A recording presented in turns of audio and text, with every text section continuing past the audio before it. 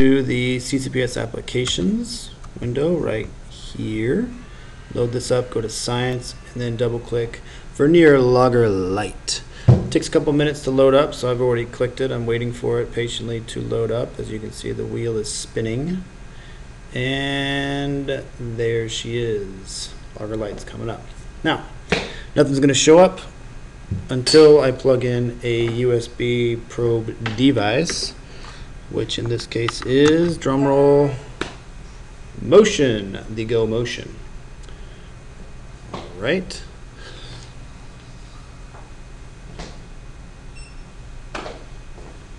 Okay, in order to use the Go Motion, we're going to, as previously set up, a meter stick on the floor, or some marks to mark off meters for students to use to back up and make reference to their motion as we make a graph. Okay. Now, as I hit the space bar, it is recording data. It's recording me backing up. The graph goes up and going down. So we can easily make the connection that as I move away, the distance goes up and away. As I come back, it's going to go back down. So I'm going to try to go faster this time. I'm going to go again, go back, and I'm going to come forward. I'm going to go back, and I've created a little mountain. Okay? Now, one of the things I mentioned in other trainings is that you can change the time of data collection using the shortcut Control D. I changed this from 5 seconds. Let's make it 10. 10's a little bit more reasonable. And if I do another data collection, I back up slowly, come all the way back up. And I have enough time to make, ta-da, the letter M. Yay. So, good challenge for students to see how to make the letter M. The second challenge might be the letter W. Tricky, tricky. Here I click the filing cabinet up there to store it. So now I can do another trial right on top of that trial. So I'm going to do the same thing, except I'm not really sure if I can make a W without stepping out, in, back, back. There we go. So negating that section. If I had two people or somebody to help me, I could be already standing right here. Now for students to make this connection in the graph, where they need to understand that in order to start my W up here, I need to actually start at a distance away from the motion sensor so that I can create this type of graph. This is a fun challenge to do. This can be done even at the desk. If they have this, and they have this plugged into a computer or a LabQuest, they can even do this with their hand. It doesn't have to be a whole body movement in front of the class, depending on your lab activities. So I can set this like this. I can use a book. I can use any number of things to create letters or a certain type of graph. Now another thing you can do is you can create a graph ahead of time that they have to match. I'm going to show you how to do that real quick. So let's see, I just dump this, and I also have to change my time again. Control D, I'm going to change that 5 to a 10. And then I'm going to use the pencil, which is predict. Okay, so once I have this pencil up here, let's say I want to have a student come to 1.5 meters for 3 seconds, then to 0, then back up to 1, and then stay at 1. Okay, now this is my prediction drawing. Now this is a real challenge for you. So if I wanted to try and do this right now, probably should have made the challenge easier for myself, because now I have to get way over here. Let's see how this goes. All right. Well, now I've got my 1. I'm going to come all the way in, back all all the way up and stop, oop, oop, and stay right there. Not bad. Okay, so I've done my graph prediction. I've tried to emulate and match this so I can practice my connection between graphing, Little League graphing, and movement. Okay, this is probably the easiest thing to do with movement. The rest of the Probeware is a little more tricky, like let's say with temperature. Okay, so I'm gonna do a new one. Change this out. This time I'm going to use a Go link. Once I use my Go link, plug that in. It recognizes it. And I can use force sensor. The force sensor is already set up for 10 seconds. Oh, lost it. Put it back in there.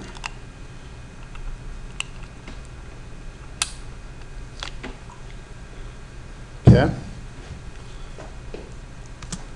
So force sensor, pull out, goes up, push in, goes down, out, in, out. Look at that, great letters again. How about that? Okay, pretty cool there. Let's try a little more. Out, hold, hold, hold, in, hold, hold, hold, out, and then in. Okay. The dual range force sensor can be used to weigh things, to put things in a baggie. And so I want to weigh this, hook it on the bag, and I can get a mass for this item, whatever it is, inside the bag. Okay, just as a little reminder there. The other thing that force sensors can be used for is collisional forces. So using this bumper system, which all the force sensors have somewhere, you don't necessarily have to use it. You can crash into the ring. Okay, you can crash into this, or we can use the bumper, or we can just put an eraser on top of that, and it's done. So if I want to measure how a car, racing down a ramp and colliding with this, and how much force, different heights of a ramp, or different masses of cars, or any type of collisional force spike, which is just going to show up as a boom, just like that.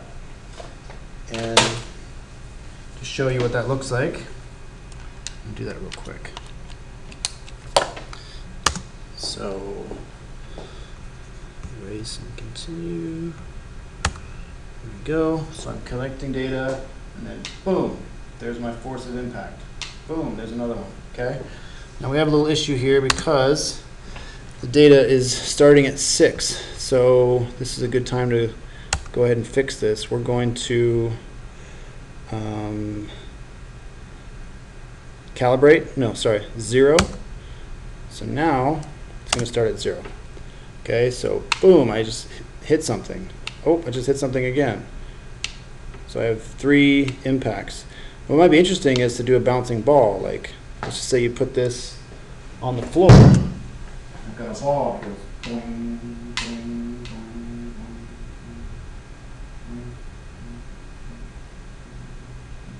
boing, boing. Okay. There's 2 settings on this, which I'm seeing is probably a necessary thing here. We've got 10 newtons and 50 newtons. I'm going to go ahead and change that to 50 and try the bouncing ball thing again with my hand. And try this again. Erase and continue. We're going to go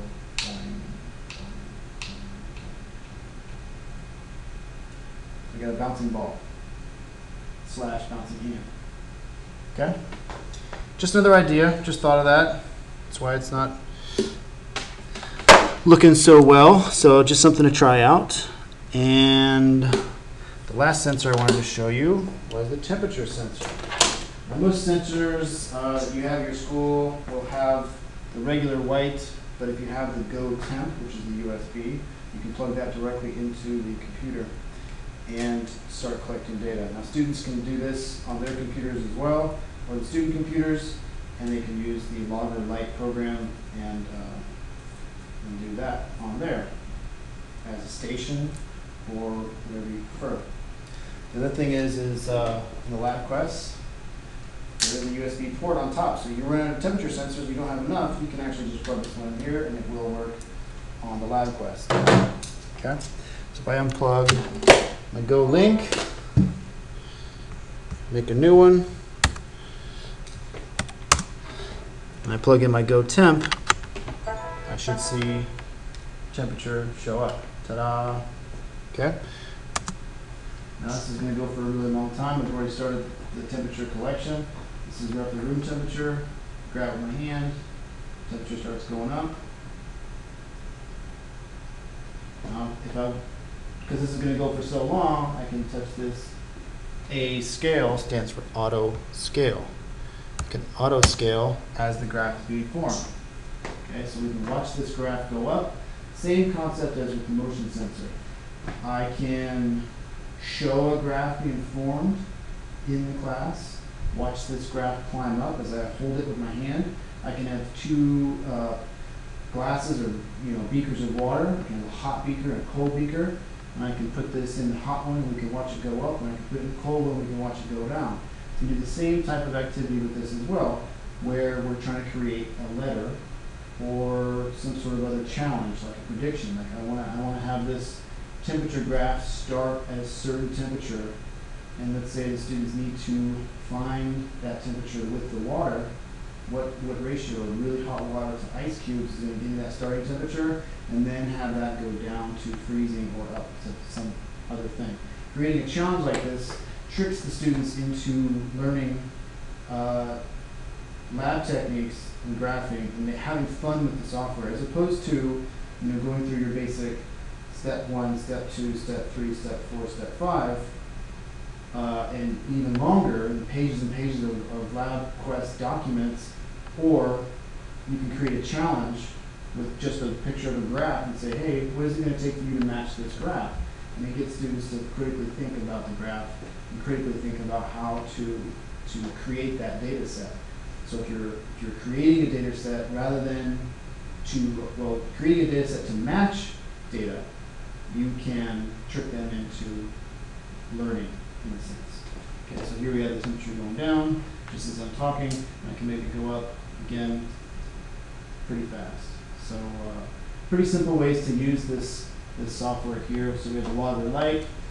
If I finish this data set, I can stop it here. I can store it using the filing cabinet. Okay, I'm going to go ahead and store that in case I want to do another one on top. Okay, I'm going to go ahead and start the next graph just so you can see it's going to show up in a different color. Okay, we've got the blue graph that's going to go down here, and I can go on, I can make it go up. Okay, pretty quickly. You can watch this in real time. Okay, this is a very important tool to utilize because it's so STEMmy. All right. After we, let's say we take some data, another thing we can do is we can insert a text annotation. So once I put this box in here, I can type it up. I can say, so call this Mr. West, and then this one is, let's say I want to call this one another annotation, call this Mr. Blue. Alright, now once it's here, I can drag this point around here, and I can manipulate these things so I can label the data set. Okay, and so if you have student names, you want to title their names here, we can do that as well. Okay, another interesting thing here is you can switch between Celsius and Fahrenheit. So if you wanted to just do that with a click of a button, you can see exactly how hot I am in Fahrenheit and have that comparison and switch it right back to Celsius, which is it's a good thing to see visually the differences between the two, because in science we always do use Celsius, but for most students they need to see that connection in Fahrenheit. A little bit more, let's say we want to examine this I can drag this along any point in the line, and I can see exactly what this point is. So if I put it right here, you can see that that temperature is 79.2, and at what time that was. And this one I was 87. So this goes through the whole graph. And when I put it over where there's two lines, I'm also getting 2 points at the same time. So showing there, if I have two temperatures and I'm trying to do two experiments at once, I can see at which time and which temperature they are comparatively. So it's another useful thing. Just using examine, it looks a lot more complicated than it is. It's just a line that shows the data set. Now let's not forget our data table here. Data table is showing the time and that every moment in time where the temperature was taken. So this is at every half-second interval. Now if you're going to do this by hand, you couldn't obviously do that. If you were going to do it with a stopwatch, it would be really difficult to take that many data points. So if I just slide over, I can see the red data points that go in much longer. I can scroll those down at those seconds. Okay, so same thing with the temperature. If I want to do a prediction curve, say I want to do a new, I can take the prediction, I can draw a prediction. Let's say I think it's going to start around here and then go up. And then I'm going to go ahead and try that. And look at that, it's pretty close. And I probably don't really have the patience to wait for this, but I could certainly make it go up to follow that curve. This is, again, not exactly the best whole group activity to watch a temperature line creep up ever so slowly, but for individual students or at a station, to try and get them to match this would be an interesting challenge depending on the level of those kids. And these are just three of the probes that are easily and readily available. So the force sensor, the go motion, and the go temp. Last one I'm going to pull out is the anemometer, or wind.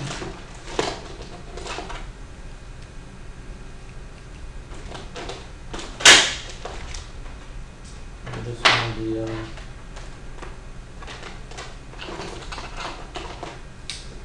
go link.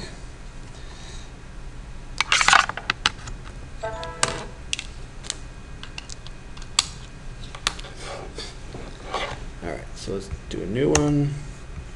New.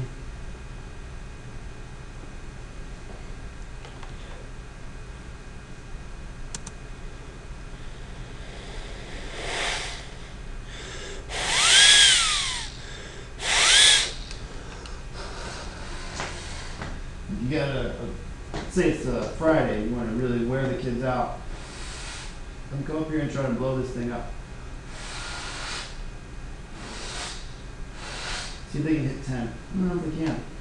Or you could create a STEM project where they have to design something that creates enough wind force to make this wind anemometer reach a higher potential of speed over the longest term. So let's say they're trying to test an apparatus for a wind farm for renewable energy. Just offhand, I know that that's a project that's out there. So just something to think about.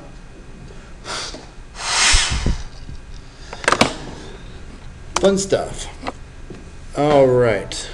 I believe that's about it. So to review, this is Logger Lite. We've gone over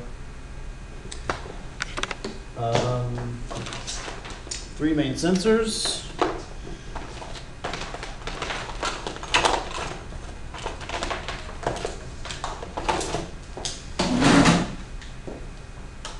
Go motion. Okay. Notice the go motion has 2 settings here as well. One's for car, one's for people and ball. Okay. This is the echolocation go motion. Got the dual range force sensor. Great for an easy to use scale to weigh things in class using a Ziploc baggie with a hole punch in it. Change this to 10 for weighing things in class, 50 for a little bit more forceful. Now these things are pretty tough again, so you know, you can also have kids you know, squeeze it, pull it. You know, they can really test these things out. They're pretty strong, especially if you put it on the 50 sensor setting. They can really pull on these. Okay, they're pretty tough. So if you're doing a human body or a muscle type thing and you want to test the strength of all their fingers, you can put a little string on there, hook this onto the table, and then you know they can lift with each of their fingers on each of their hands, and they can record the strength of their fingers, or they can even record the backward strength of their fingers. And there's all kinds of stuff you can do with just this probe and a little data collection for fun. And then to go temp, useful for liquids, taken outside, soil temperature, temperature of a shirt. You can lay it on a shirt if you're outside. You want to see how hot different colors of shirts are. Or paper, you can lay it on paper, lay it underneath paper.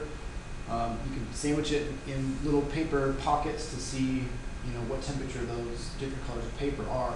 And all this ties back to nature of science. You can do this any time of year. Let's say you're getting a little antsy in December and thinking about what type of activities you can be doing to you know, have fun with science in your science block. Now these, again, tie back to nature of science. You can do nature of science any time in the year, and anytime you're sort of hitting a rut, you felt like you haven't done anything fun in a while, take out the Probeware. It's not the worst thing you can do.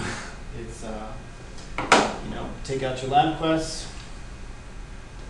fire them up, plug something in, and just have it sitting out. Just have it out for, you know, students to use at a station. Let's say they have some extra time. We'll say, guess what? You know, this extra time station today, you're going to be able to test your finger strength, and they're going to be able to go through this. So your students that get done early, they can go do this activity.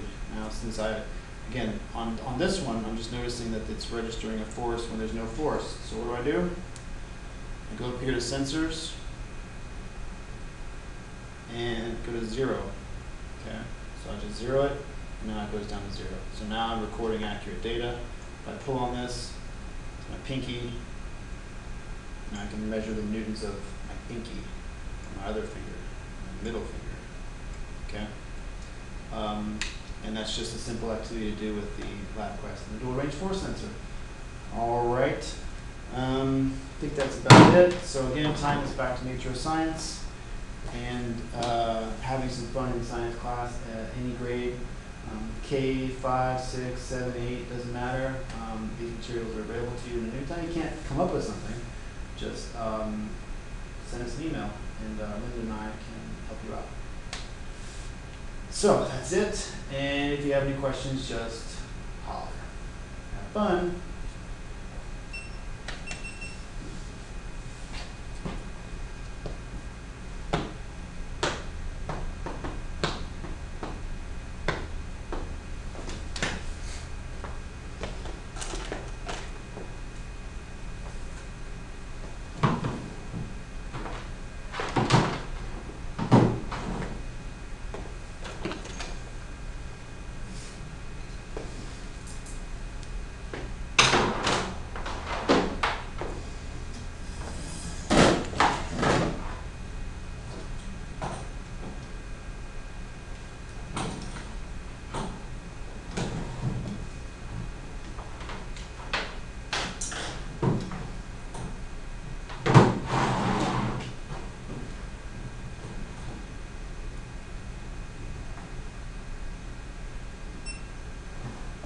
So this little tutorial is about how best to use the dual range force sensor. So here's my dual range force sensor, and I just plug it in any one of these, does not matter, and it will pop out. So right off the bat, I'm reading negative 5.9 newtons. Now nothing's happening here. I'm not pulling on it. I'm not touching it. So we're going to do a quick 0. So we're going to do 0 and dual range force. So now it's down to 0. So now when I push on it, it shows a negative force. When I pull on it, it's going to show a positive force. Now, You can use just this first screen of the lap rest. It's okay. You don't always have to go to this and do a graph. Because why would I want to do a graph when I'm just pulling on it? You know, I can do this to show positive and negative forces and pushes and pulls, but there's really, for certain things it's okay, and then for other things, let's just use the first screen. Okay, so let's say I want to weigh something. Okay, so I'm holding this up, and I want to weigh, my pinky. So I'm pulling down here, and so let's say the weight of my pinky in my hand, just resting, is 4.3 newtons. So a lot of times you can just have students count to 3. So you're weighing something, because even the number is jumping around a little bit here.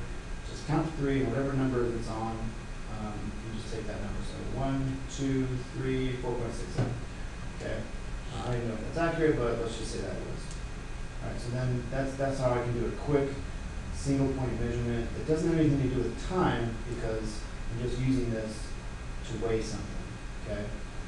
If I was weighing something, like I'm just going to weigh this other force sensor, lifting it up, holding it still, and it's just jumping around a tiny bit, and it's settled out at 1.75. I'll call it. Okay. So if I am weighing something, that'll be that. So, and the other thing is about newtons. Newtons is the force due to gravity. Okay. Force of pull of a mass in relationship to the gravitational pull of the Earth. So everything in the Earth and on the Earth is being pulled by gravity, by the mass of the Earth, because the Earth is so big and massive. It's pulling on us. So the way I explain this is, in space, you can be weightless.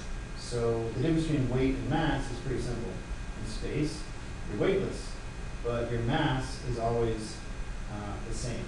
So your relative mass can be different on planets due to different gravitational pull, but our standard mass is going to be the same no matter where we go.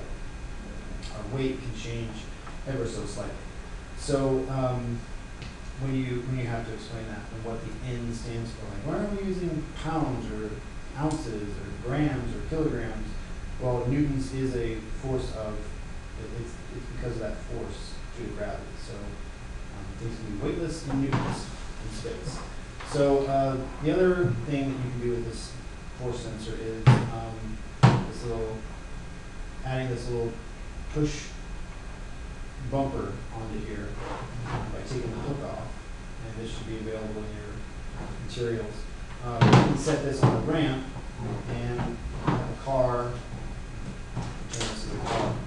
Boom, and it hit that, and we can measure the impact of the car onto that. Or let's say you're building a bridge, and you're going to test the amount of force you can push down on a bridge. So you build the bridge, let's say you have toothpicks or popsicle sticks or spaghetti or whatever it is, you can push down ever so slightly until the bridge breaks. And then,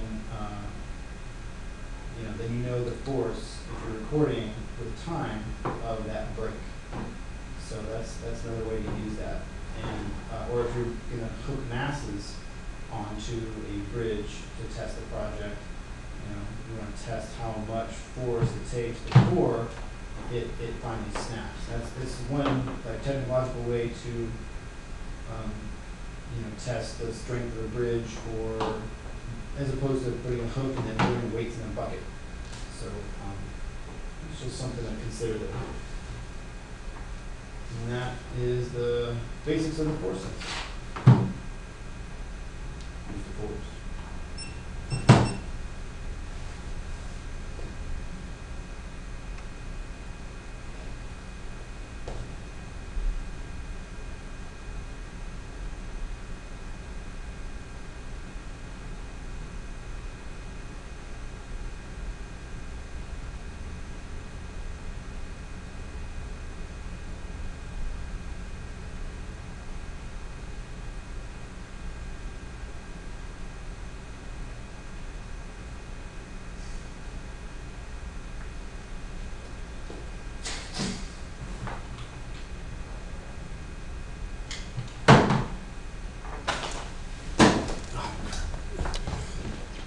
Perhaps I should stop.